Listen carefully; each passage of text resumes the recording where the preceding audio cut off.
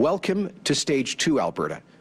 Beginning this morning, even more restrictions have been eased or lifted, and we are so much closer to a post-pandemic reality. Alberta is open for business as the province drops health restrictions. This coming as the Premier announces that the timeline for second vaccines is moving up. Everyone who wants a second dose will be able to get one in the next few weeks. As Dr. Hinshaw mentioned last week, our own Alberta data proves that these vaccines are safe and remarkably effective. Both the Premier and the Health Minister stressed how close Alberta is to hitting that 70% mark of first doses.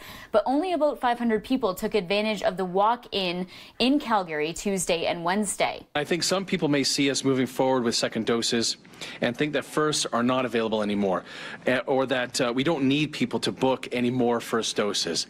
So I just want to take a minute to remind anybody who hasn't booked their first dose yet, you can still do it. We still need you to do it, actually. The province is even discussing a possibility of a vaccine lottery, similar to what other jurisdictions have done. I asked the Department of Health to come forward with options on incentives, including a possible lottery for people getting vaccinated, and work is ongoing.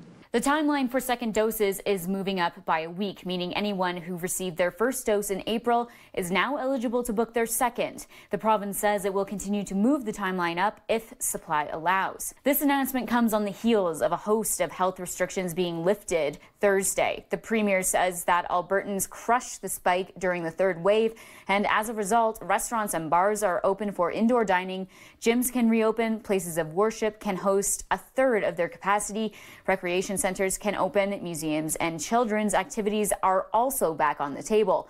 Albertans can also gather in groups up to 20 outdoors. In Calgary, Kara Campbell, City News.